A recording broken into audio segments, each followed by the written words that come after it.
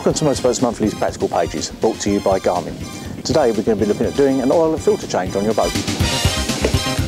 Changing the oil is a service item. Typically it needs to be done every 100 hours or once a year. You need to make sure you've got the right grade oil. Now if you look in your handbook, that will tell you not only the grade of oil but also the quantity. The first thing you need to do is to warm up the engines and the oil within them. If you don't do this, it's going to be very difficult to get the oil out because when it's cold it's quite viscous, quite thick. Now the best way of warming up the engines is to take the boat out for a run. 5–10 minutes of running under load will have the engines warm enough to get the oil out. It's not a particularly good idea to just leave the engine idling on the berth. It's not good for the engines and it takes a long time to get them up to temperature. If you can't get the boat out for a run, the next best thing, providing the boat is well tied up and you've got the permission of the marina, is to just put it into gear while you're tied up on the berth. That'll put the engines under load and it will get them warmed up nice and quickly. It's going to take 10 minutes or so to warm the engines up, so good time to have a cup of tea. Many engines have a pump mounted on them purely for the purpose of extracting the oil, and that's great if you've got one of those. But for the rest of us, and certainly probably for the majority of engines, we're going to need to suck the oil out of the either the dipstick tube or a dedicated oil extraction tube. You're going to need something like this to do that, which is a vacuum oil extractor. These engines have got a dedicated extraction tube here, which we've connected the pump to. So all we need to do now is give it a few pumps, which will start the vacuum process.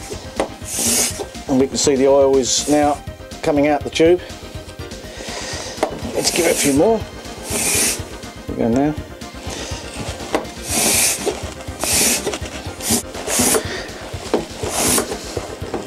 We can hear now that that's sucking air out, which means that we've got as much oil as we can out of that connection there.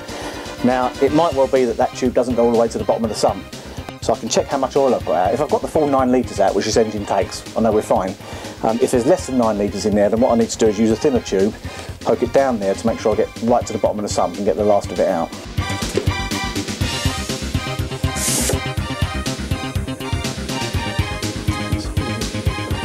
Right, you need to get rid of the old oil responsibly.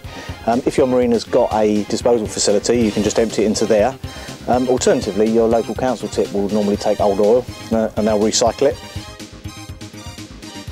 Oil filters shouldn't be put on that tight. Quite often you can just get them off by unscrewing them with your hand. If you do need to use an implement, there's a number of different ones. I've got 3 different types here. And I often find that I'll try one, it won't work, try a different one. So 2 or 3 different ones, it's quite good to have them, gives you lots of options.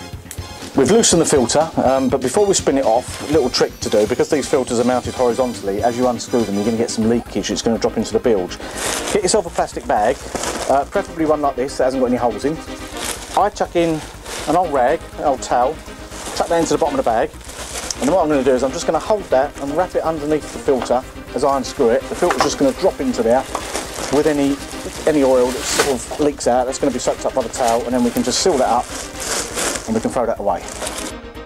Once you've got the old filter off, you need to make sure that this O-ring on the old filter has come away with the filter and it isn't still stuck on the filter housing.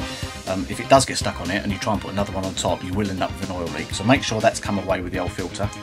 And here on the new filter, what we need to do is just get a little bit of oil on your finger and just smear a small amount of oil on the new O-ring, and that just helps to lubricate it so that it doesn't stick when you're tightening it up. You do it up by hand, and you only do it hand tight, you don't use any tools, so do it up until you feel some resistance and then maybe give it another 1/2 to 3/4 of a turn, and that's adequate, that's all it needs. All we need to do now is top up the engine with some fresh oil. So that's pretty much perfect.